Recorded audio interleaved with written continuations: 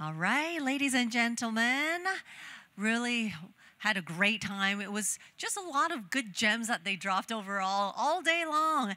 And following this series, everyone, please do keep your eyes and your ears peeled for what is to come next.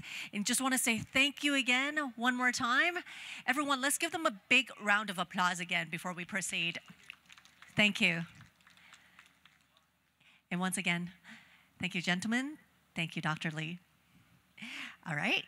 And as I mentioned, now we're all aware that there is economic equality in this world that we live in, but have you ever considered all the possibility that are disparities that extend beyond the economic disparity? Well, I'm confident that many of us here, including the upcoming speakers, are working very hard to make the world a more inclusive place by closing gaps in many, many areas, including digital access, financial opportunities, and the gender equality. Everyone, let's welcome with me by putting your hands together, Miss Nadia Ismadi, co-founder and CEO of Pod. Welcome. Please join us on stage. Ms. Lumbie Mlambo, founder and CEO of Dondolo, and Ms. Palwasha Faizan, senior manager of corporate and investment banking of Habib Bank. Taking charge of moderating this session will be Jennifer Tan, the head of 10 times 1,000 of Tech for Inclusion and also the chief executive of Alipay Financial Services Hong Kong. Ladies, I will hand the stage over to you. Thank you. Can you hear me? Can you hear me?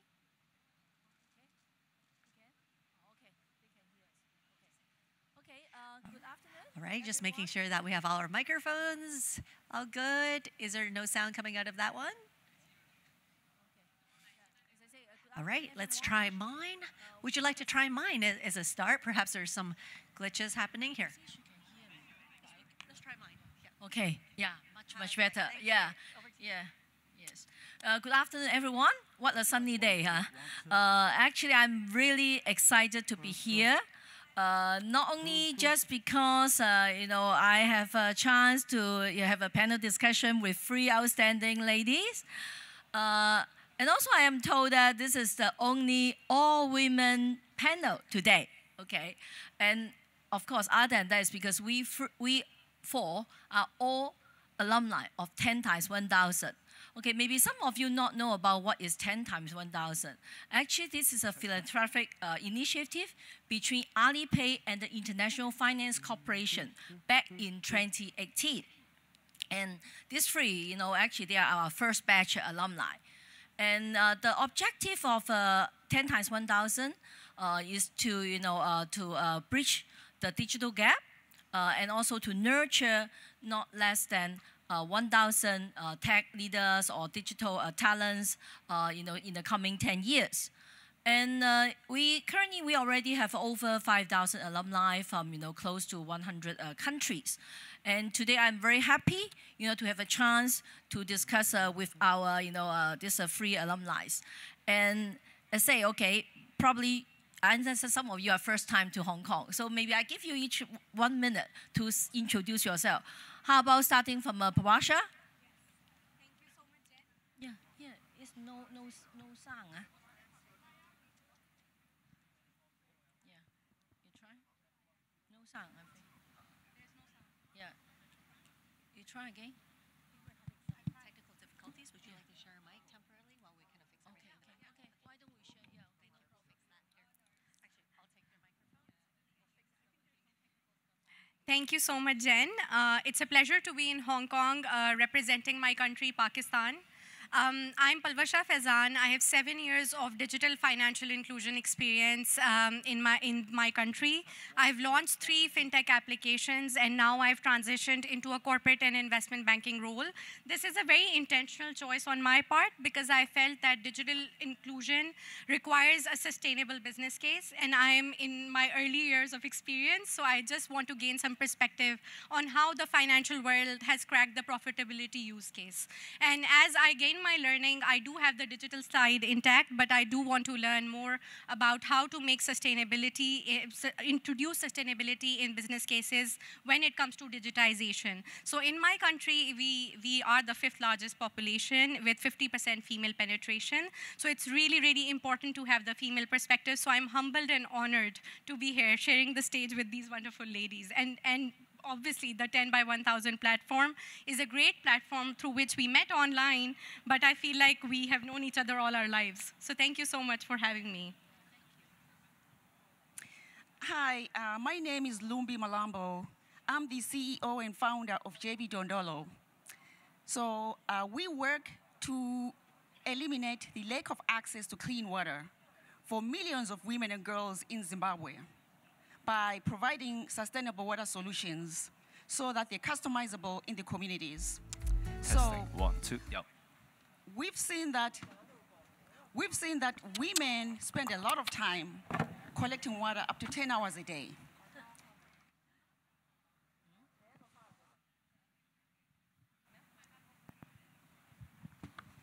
And they cannot afford to focus on themselves to gain the skills that they need to start their own businesses. We've seen also that girls skip school due to lack of water when there's no water in the schools. So where we come in is that we've seen that when we provide access to water, we can reduce the distance that they walk to less than half an hour a day. And that, in turn, allows women to produce income on average from $0 to $15 a day, and allow women to start businesses and girls to go to school. So we're not just in Zimbabwe. Actually, we're looking to span across Zimbabwe to other countries in Africa and all over the world. And I'm very grateful to be here. Thank you so much. Hello. Oh, thank you, Jennifer. I'm Nadia. Pleasure to be here with everyone. So I run this platform, a fintech company called Pod. We are a financial well-being platform to help the underserved to get access to financing. So we help them to save money, borrow, build credit trail, consume other financial products, all through digital platform. We started in Malaysia, and now we've also entered Indonesia, but we have a regional focus to basically enable the likes of farmers, your food delivery riders, freelancers, self-employed individuals to get access to the right financial product at the right time. Prior to this, I was in asset management, so capitalistic. We were basically helping pension funds and central banks to get access to investment vehicles. And at that time, the only Python I know was the snake. Now I learned that it is also a computing language. So then we started in 2019. My co-founder and I, and to date we have serviced over 70,000 people who previously could not get access to any form of financing. We helped them build credit trail, and I've been enjoying the adventure and really looking forward to connect with some of you. Thank you, thank you. We can see, a very interesting, self-introduction of 3 different countries, 3 different background. So you can see the diversity. Palwasha, since you sit next to me, so I ask you the first question. Okay, in your career pathway, did you come across or you face any challenge about gender inequality, and how did you overcome that? Thank you, Jen. This is a question very close to my heart. So as I said, Pakistan is 50% female, but only 20% of my country's females have employment opportunities in the formal labor force. So meeting a woman like me or senior women like me is rare for our male colleagues. So of course, there is a very strict code of how a female should behave in my country, and I don't adhere to that code. So gender inequality at workplace was first introduced to me when a coworker just said, Palwasha, your voice is too loud. Maybe you should talk softly. And I remember thinking, that I'm not looking for personal feedback. That was my response to him. And I think that is a very, very important response. Because overcoming this sort of first introductory barrier of who the woman is who's coming to a workplace and finding her place, I think it's really important to not question yourself, not doubt yourself, and use your voice. I like the fact that I have a loud voice. When I'm trying to make a point, that's how I communicate my passion. And that is what translates into my career choices as well, what I've been able to do in my professional life as well. And when that happens, there's always somebody who's telling you to be more polite, more soft, more mute. But I would suggest to all the ladies to please take your space, sit at the table, use your voice, and don't lower your voice for anyone. Because you know yourself. I think everybody knows exactly when they're trying to make a point, when they feel passionate, how they feel, and that is just who they should remain true to. Other than that, I also feel that when women enter workplaces, we are often told to conform to certain gender roles, like take minutes of the meeting, or book the meeting room, maybe get tea, because those are maybe the norms in our society. But it's really important for our fellow colleagues to unlearn those things at a workplace, because strategically important decisions are very, very important for women to be a part of, especially in my country where there's a profitability use case, because 50% of the population is female. So it's really, really important to identify these gender inequality nuances and to address them in a way where you bring your best self forward. Because thousands of people could have joined that workplace or could have been that founder, but it's you who's sharing the stage. So I think taking that space and using your voice is extremely important. Yes, actually, I think we should not restrict by those stereotypes. Women must do this, must be a very gentle, soft, or need to have low voice. Okay, so Lumbie, we understand gender inequality actually is not only limited to workspace. Actually, it also affect other aspects of in our society. So I understand you have been working actively to advocating for women and girls. So can you share your personal experience on that with us? Absolutely, Jennifer. That statement is very true. Gender inequality stretches all across. It's not just limited to the workplace, by the way. We see that in communities, like in communities where I work, like I was saying earlier, women and girls actually walk distances up to 18 miles a day to collect water. So you tell me, so if they're spending that kind of time collecting water and girls doing the same thing, what time do they have to focus on themselves, to gain skills for themselves so they can, become educators, start their own businesses, and so forth? And what time do girls really have to go to school? So when you look at that, really, it puts people in a bracket as if the collection of water really is for women. Come on now. The collection of water is for everyone. Imagine what that would look like if everybody in the family, everybody, had that responsibility, shared responsibility, and they all collected water, a shared responsibility where my brother collects water, my sister collects water, then women wouldn't be so left behind. We wouldn't be sitting here today discussing this topic. So, yes, water in my country and everywhere else, all over the world, keeps people behind, and it's an inequality for all. So, not just that, but if women are not educated, then we're talking about inequalities in education, inequalities in healthcare, inequalities in opportunities. So we don't have that fair or equal distribution of wealth and benefits. So yes, it spreads all over, be it women in Pakistan, for example. I was talking to Palwasha, who cook all day, spending time in the kitchen baking bread, or wherever you are. It is an inequality. And I think when we come together, we just need to shift the way we think. Let's think equal for all, equal everywhere. If we think that way, then we can all achieve this goal that the UN already started, to all advocate for one thing and one goal, to be equal everywhere. Yes, thank you very much. Hey, Nadia, I would like to ask you a question about this financial divide, because I understand you have been working very hard on this area in order to addressing the issue. So can you share with us, what you are doing and how you achieve that? Thank you, Jen. When we first started, we built our own app-based platform. So basically, our idea is people could go to this app, start saving money towards whatever they care about. It could be, a vacation, buying a new gadget, what have you.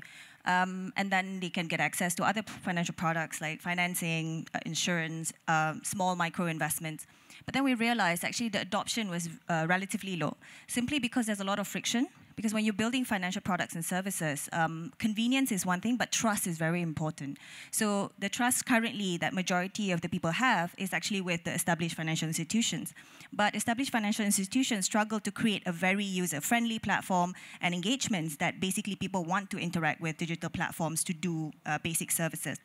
So we found a nice way to combine the two, where we started breaking down our tech, our app, into embedded finance model. So what it means is that basically from your gaming app or social media, etc., you can get access to financial products and services, because nobody wake up thinking about, I should get insurance today, or I should start saving money. No, people wake up thinking about how to make more money and how to spend money.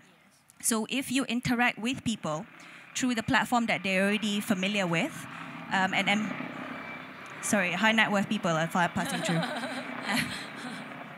So basically, if let's say you allow people to consume financial products through the touch points that they already are familiar with, it makes it a lot easier for adoption. So what we've done is we integrate the savings, financing, credit scoring, building tool into rider apps.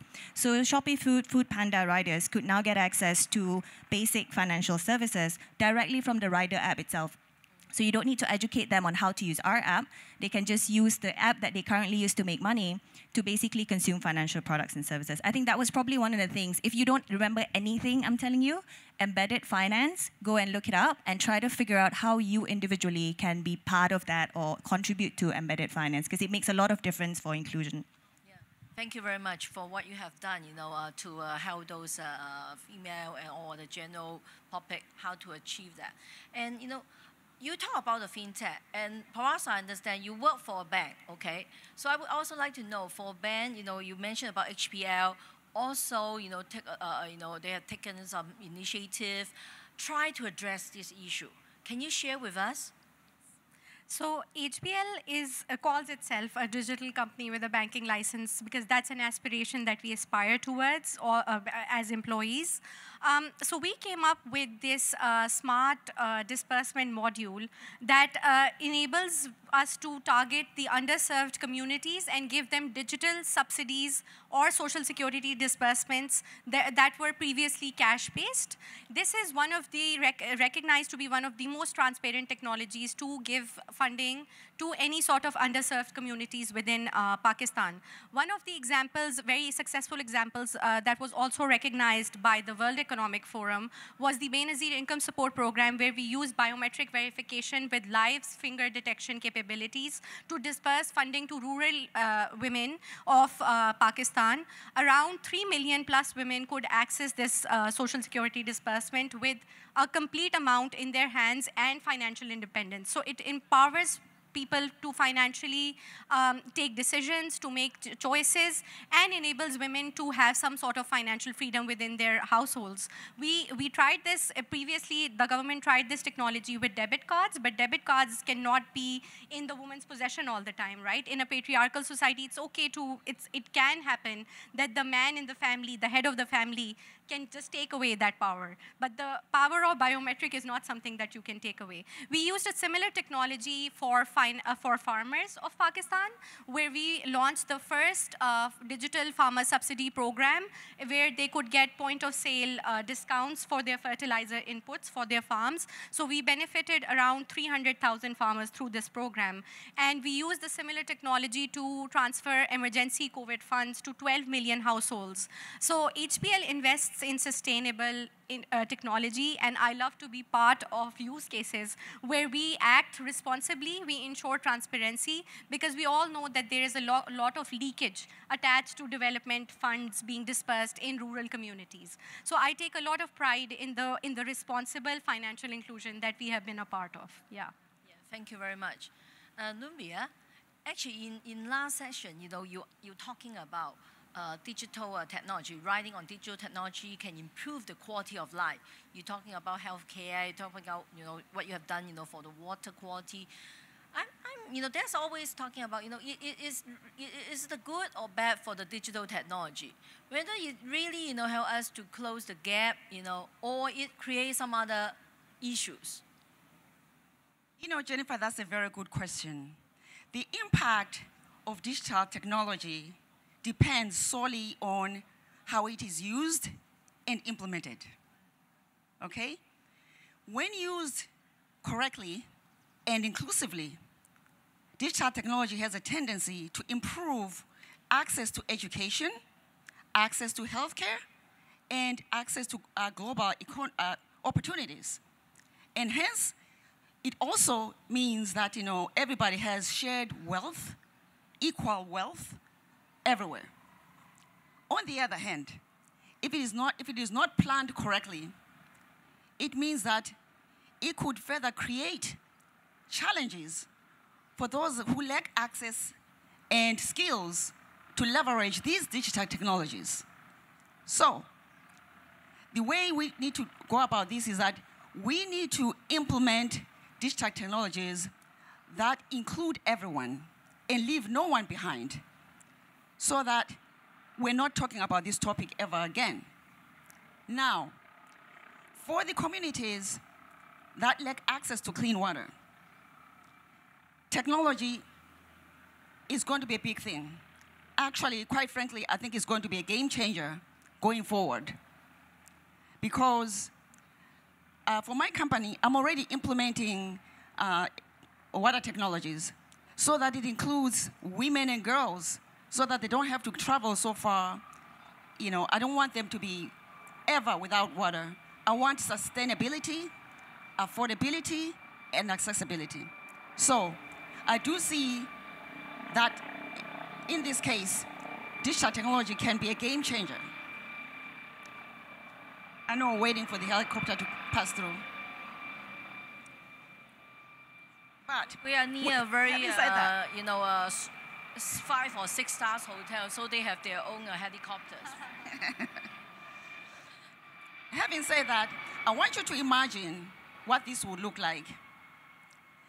If there is so much time saved that women and girls are spending right now, if all this time is saved and channeled towards training and education, not only would we create a lot of jobs, but also think about this. Women and girls will have a huge space to play, to participate, and be counted in the global economy. So that's why my company is always actively looking out and seeking out to collaborate with technology companies for innovative solutions. Because I know that only through technology can we actually make a change so that everyone has access.